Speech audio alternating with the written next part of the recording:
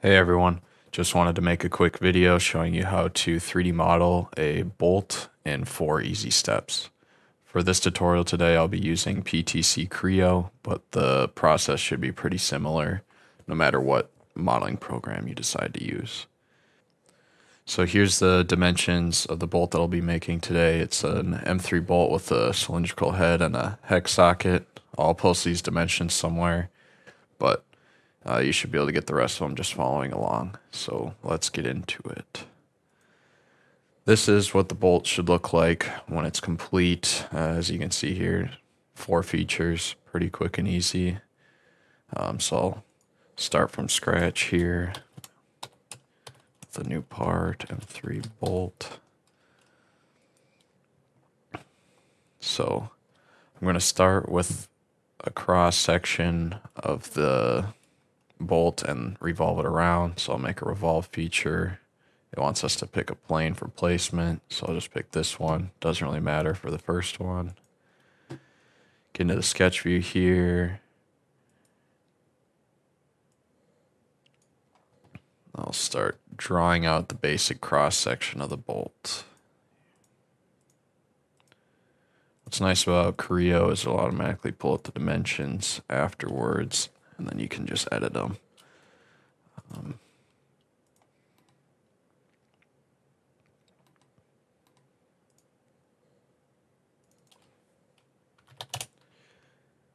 Go around here and edit all these dimensions quickly.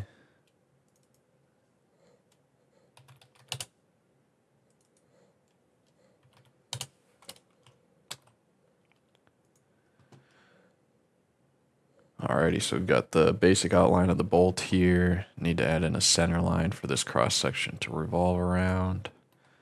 Middle click and okay. And as you can see there, we've already got the basic body of the bolt already coming along. Next, I'll add in a quick chamfer on some of the edges. I don't know what the actual specification is for this, but I'm just throwing it in there to make it look a little better. Just 1/4 of a millimeter chamfer. Okay. Next thing I want to do is I want to add in the socket on the top here. So I'm going to extrude out of the top, click on the top face, sketch. If you really want to, you can draw out the hex on your own, but Creo's got a nice feature here where I can go into the palette and then I can just click 6-sided hexagon, drop that in there. Click OK. For the drawing that I provided, I define this hexagon a little differently, so I'll go over here and put a dimension between these 2 lines here and delete the dimension that I don't want. And for this part, it's 2.5 millimeters.